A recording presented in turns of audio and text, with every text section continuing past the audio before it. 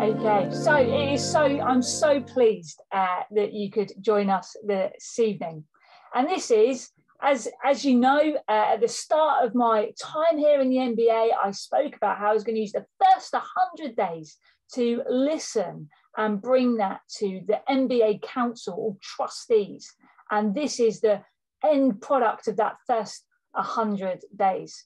So just in case you aren't aware of us, this is us as the regional ministry team. That's myself. I'm the transitional strategic regional minister. Now that's a committee job title if ever you found one. And then we're joined this evening as well by Paul Revel, who's the mission enabler regional minister, and he's going to be sharing a little bit later about mission in the vision of the MBA, and Linda Donaldson, who's our hub tutor based at Cranmer Hall, looking at training and formation. You'll be hearing from her as well. So that's us. I will let you know, you can get to us via our contact details on the website. We are always welcome to come and share with you in all your different church activities. So please do engage with us in any way. So as I said, when I started on the 1st of September, I kind of went for this launch of the first 100 days. And of course, the historians among us will know that that's what presidents do in the US. They kind of look at that first 100 days. And I decided I wasn't going to rush through loads of decisions in that 100 days, but to spend the time listening to what was already going on in the MBA and how people wanted the MBA to be developed. Of course, the MBA being the Northern Baptist Association. This was really building on the listening process that had happened before the creation of this job title that I have. And so we will be producing a summary of the report. The report is 65 pages long. So we thought we'd just do a summary of that for you to digest. Everyone says, yay, if they went on mute, but there will be a summary version. And so this is just to let you know, this is how we conducted the listening. And I want to start out by saying thank you. Thank you so much for participating. I was overwhelmed by the amount of people that filled out questionnaires, who engaged, who met me for coffee, who invited me around for meals, who came to the webinars and the different events that we hosted. What you will see in the report and moving forward, hopefully, is a build on all that you shared. Have I included everything? No, probably not. But I've tried to pull out the common threads that I've heard in all of these things. And just so you know, I wasn't just chatting. We also did some observing of meetings, reviewing our governance, and an audit of the minutes and administration and communication. That was fun. Okay, so what were we hearing? Well, I was hearing a lot of personal experiences from different people. Personal experiences from those in the church, in our churches, and those in ministry. We heard about how ministry has been developed over the time of the MBA, how mission has been engaged, and how we relate with the current vision. In this hearing, we heard that actually some people had a fantastic time in the MBA. They thrived and flourished, and we are really grateful for that. We also heard that for some people, life in the MBA has been difficult. And if we're honest as council, as trustees, that was hard for us to hear. But I'm really grateful for those of you that shared your experience. Ministry, again, there were some real highs of how ministry had been provided for. Mission, enabling. However, some of what we heard meant that we fell short of what we were expected to do, both nationally and regionally. And there was a lot of learning points that we've built in to where we are now with our vision and values. We looked at the current vision and its priorities and assessed whether they were really owned by you as a church. And unfortunately, I guess because they've been in place for 8 years, there was a sense where it wasn't really owned. In looking at the governance, we discovered that actually There's been some wonderful, wonderful things, and people have served in fantastic ways. But there were a few errors in how we were conducting ourselves, and we weren't in line with our bylaws. We looked at how we support and communicated, and I love the fact how every single one of you engage with our emails and support each other in such a wonderful way. But we also learned that we had a bit to do in modernizing us, in making us relevant for the 21st century in mission and ministry. And so we really want to start by just acknowledging those that have felt pain. We do this not because what went on in the past was wholly bad. It wasn't. There were some great things. You're all here this evening because of great things that have been supported in your ministry in the MBA. But we have to acknowledge that when one of us hurts, all of us hurt. And so as a council, as trustees, we really want to own that. In the coming weeks, we're going to be apologising for the times when we've got it wrong, trying to model something of a humble spirituality. And we're going to use that as a springboard for the way forward, where we want to be. And this is the exciting part that I share with you this evening.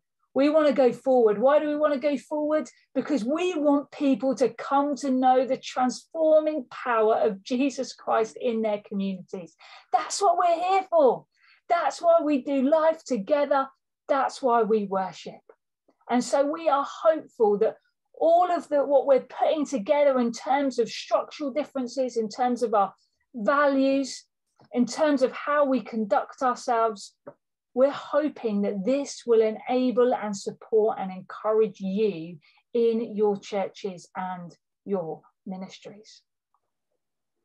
One of the things I've spoken quite a lot about is the fact that one of my key tasks is to bring us into the 21st century. And so I looked at our logo and the way we communicated.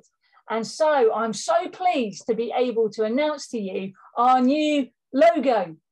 It looks similar to the one before, and we've kind of tried to keep the theme of it, but the clip art has gone. We have created this so that it can be used in various situations. Also, it's quite good to hashtag the MBA in all of our social media as well. We're hoping that this will provide a focal point, and if you'd like to use the logo on your website and other things to show that you are partnering with us in the gospel, then please do contact us for the conditions in which to use the logo. I'm also extremely grateful for Matt at the design team in Baptist Together for providing us with this. And our vision is very similar to what it was before, building together for God's kingdom. This actually wasn't our vision. Our vision was about 2 sentences long about being passionate, and it was wonderful, but wasn't owned.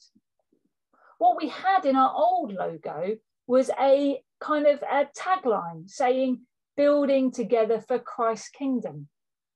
And so we wanted to expand that in the full breadth and wholeness of who God was, and actually say, if the churches know that and own that, then let's embrace it. We want to build together. We notice that we don't build on our own.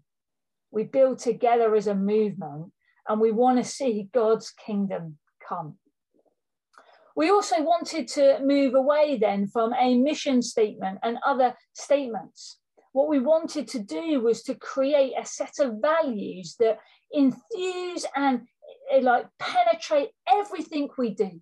A set of standards and values that we hold everything against. We do this because it's part of our values and it enables our vision. And so I'm pleased to bring to you our kind of 6 values, and they are centered on mission. Recognizing God is at work in the world, and we have the privilege of partnering with God to see lives and communities transformed by the presence of Jesus Christ. Everything we do as an MBA should be centered on mission. We want to be creative in our approach. We believe in a creative God, and therefore everything we do as such as an association should reflect God's creativity in doing new things, stepping out of familiar ways and embracing the adventure that God has for us all. We want to be relational at our core. We seek to be an association that sees God in all people. God in all people and all places. We're committed to building relationships that offer support and encouragement and challenge. We want to be spirit-led in our practice. We seek to rely on God's spirit and scripture to inspire and infuse the structures, governance, and prayer life of the association. We're committed to justice. As God's people, we experience a holy discontent that calls us to work for God's justice in our communities, churches, region, and world. And we want to seek well-being. We seek for our association and churches to be a place where people can experience a place of listening, encouraging, and guiding in all stages of their mission and ministry. Our hope is that these values will be everything that we measure ourselves against. Now, if you're anything like me, you're going to think, wow, that's massive. Are we going to get that right all the time? Probably not, but we're going to strive to be that. It's not only our values, but it's who we want to be as a people and organisation. And of course, these values then lead us on to priorities. And we want to acknowledge that our priorities are not going to stay the same all the time. But for this season that we're in, and I don't know how long this season is going to last until God kind of calls us to something else and something new, our priorities are going to be these 4 things. Developing and investing in leadership. This is including continued ministerial development and lay leadership. We really want to focus on children, youth, and families being right at the core of our MBA family. Mission, pioneering and planting, exploring new ways of doing and being church. Communication, an emphasis on this being a new season for us all. And so these are the things that we're going to be investing our time in and seeing our values outworked in. And so I just want to talk briefly about governance and communication, because I know that that's what you were all coming here for this evening. In terms of governance, I think governance is a really exciting thing. It's a structure in which we allow God's Spirit to move, and we want to be flexible with that. It was John Wesley that said we hold things loosely in our hands. And so we're looking at, as we change direction to these new values, we're looking for new trustees and new ways of doing things. And I'm really grateful for the applications we've had in. And so over the coming months, you're going to be hearing about those that have offered themselves to be trustees once they've gone through our safer recruitment. And then you'll be discerning whether they are key people to join our team to take us into the next stage. So that will be our AGM in April. Please do make time to come to that meeting as we share together. Communication, we've already developed our website. We will be developing that more. And from after this evening, it will go live with all the new logos and new information. We're also kind of upping our game in our social media. And we want to engage with you and support you in how you communicate in a digital world, which is really exciting. And so I briefly want to talk. Sorry, I talk very fast, so you're going to have to forgive me. This will be on YouTube.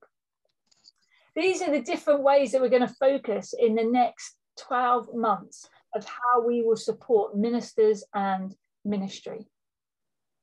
This really is important for us as we kind of develop pastoral care with each other. And pastoral care, we want to be not just for the ministers and church leaders and CYF, pastors and workers, but also for those ministers that are married, for their spouses as well. And we're engaging with Thrive, which is a national kind of platform for spouses to relate. And so we're going to be really encouraging you in that. And we're going to have an online webinar event where they're going to come and share with us on that in February. We're going to be looking at the continuous ministerial development that's needed, that regular input. We've already put out our website. We've got a program of webinars to resource and equip your leaders.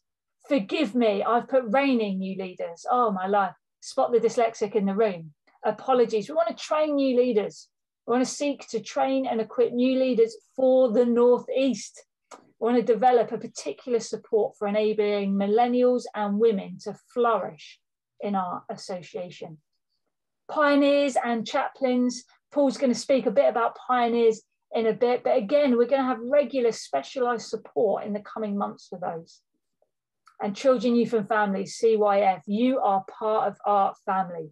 We acknowledge that in the past, sometimes CYF workers have been an add-on, a tag-on.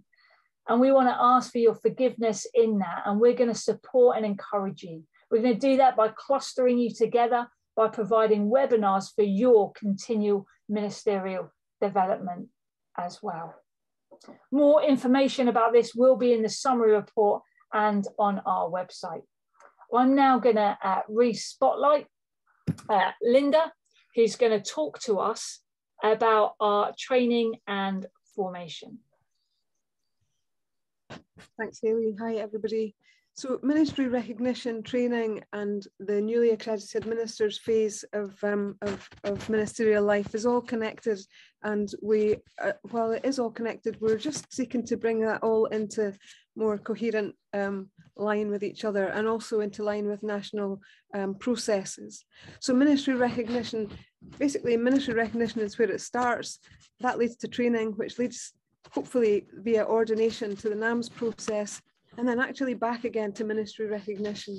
So ministry recognition is where it starts, and that's the process for discerning a call to ministry with the individual and their churches. That happens at association level, and currently we have 3 to 4 people in conversation, and we have interviews booked for the 26th of April. Once people have come through that process successfully, then they may approach a Baptist college for training. Mostly at the moment in this area, it's Northern Baptist College that provides that training in conjunction with Cranmer Hall in Durham. And that generally is a 3-year period for people. Currently, we have 5 ministers in training. We have 2 non-ministers in training. So they're people who attend Baptist churches but are not on the ministerial track at Cranmer Hall in Durham.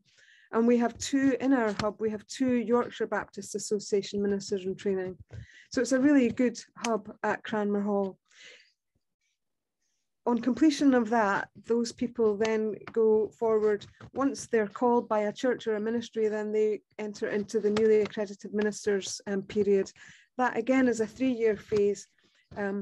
Both the ministry recognition and the NAMS period there are national guidelines for each, and we have brought our processes into line with the national guidelines as of now. And so we currently have 7 NAMS in our association at various different stages. And I guess the only other thing I want to say there is, as we look to the future, what is your church doing to release, enable and empower emerging leaders? This is a big question that we have, and it's a big priority for us as we seek to move forward. And just quickly also to say there's 2 opportunities coming up. One is an open day at Cranmer Hall in Durham on the 15th of March, where there will be regional team staff and also Northern Baptist College staff and Cranmer Hall staff. So it's an opportunity, if anyone is interested, to come along, see the college, hear about the courses and how they may be tailored to individuals, have a tour, maybe sit in on a missional leadership seminar, which is available that day, and just an opportunity to meet staff and students. I have publicity for that, which I'll make available tonight. The second thing is a date to look out for, and that's an Exploring Vocations event. This is an event that we put on. It may not be to explore accredited ministry, but it might just be to look at what service you or people in your church may offer. And what we'd really like you to do is to be thinking about who in your churches could you send along to these things. And the dates will be coming up soon. So thank you. That's me. Quick. Brilliant. Thank you, Linda. And you know, we're really grateful for all the work that you do in that. So I'm now going to hand over to Paul, who's going to share about mission with us. Hi folks, good to be with you and thanks for joining us tonight. Lots we could say about mission. I'm going to focus specifically on the priority that we've set aside and identified of pioneering and planting, something I'm absolutely passionate about, and regretfully we've not, as an association, maybe developed that pioneering culture and supported pioneers and church planters as much in the past. And we do want to say that from now on, we do see it's a new season where pioneering and church planting take much more of a centre stage in terms of what we're about and what we do. Three things in particular just want to identify, and then there's more stuff there on the screen for you to read. Firstly, we've got a small group of us who are going to be pushing forward on a strategy for pioneering and planting, and all those in the group are pioneers ourselves. So that's the first thing that's going to be happening. Secondly, I want to develop networks of pioneers, and particularly I'm working at the moment on a northern part of this region in the Tyneside area, getting together people who feel they would value support from people from other churches who have a pioneer heart. If that's any of you, do get in touch and let me know if you've not already been invited to a meeting that we have coming up soon. And then secondly, in the south of our region, the Teesside area, likewise, if you feel that you're a pioneer or you have people in your church who might value being part of a network, let me know. We want to grow these networks of pioneers, not just to support them, but also that they can be catalysts within their churches to raise the profile of pioneering and church planting. There's a whole spectrum of different ways in which we want to grow new churches, new kinds of church, new initiatives. And then thirdly, I'm working specifically, I'm hoping with 3 churches in County Durham, and I'm just discussing things with them at the moment, to go into these places regularly every single week to engage in pioneering projects with them, or to explore the possibilities for pioneering projects. And with these churches, I hope to pioneer a way of working alongside our churches where me or maybe others who are gifted in this area can come alongside a church and explore how we can reach out alongside your existing congregation, maybe to start something new, a church plant, a new initiative, a new missional community, particularly to engage with those people who are not going to walk through the doors of our buildings. So that will involve a lot of listening to God, listening to the church, listening to the community. It'll be about identifying resources, who are the people that might make this happen, and starting to build the structures to enable it to happen. So it's a longer term process, maybe a year or two, but I'm open to do that with any church as time allows. If that's something you would really like to pursue with me, do get in touch. As I say, I'm hoping to start it off this year with some churches in County Durham, 3 of our smallest churches that might not be around in a few years' time unless something new is planted alongside. And so from that base to grow that ability to pioneer new things. Could say lots more. If you want to ask questions, do come back in the Q&A, but pioneering is definitely going to be centre stage for the coming season. That's brilliant. Thank you, Paul. It's wonderful to see your heart and passion for mission and pioneering released in that way. So thank you for investing all that time in that. So what next? We've kind of downloaded and dumped a lot of information on you there. But actually, what is going to happen in the next couple of months, you're going to see the outworking of this vision and values kind of hopefully really impact you as ministers, church leaders, CYF workers, and congregation members. And the reason we say that is because Paul and I are going around visiting all our churches and missional communities to see how we can really embed some of this stuff into your local context. You'll also be seeing all the training and opportunities that are coming up. And so we don't want you to miss a thing. One of the things that we will be bringing to you is a new e-news once a month that will drop in your inbox. If you're not part of that, you can subscribe to that by heading to our website, or you can follow us on any of our social media channels. So that's Facebook, Twitter, Instagram, YouTube, or our website. I think we're pretty much covered apart from Snapchat, and Paul and I don't want to do any TikTok dances. But apart from that, you can engage with us at lots of different levels. Well, thank you so much for listening. That's a quick 30 minutes of where we've been in the past 100 days and where we hope to be as we change direction in our life here together.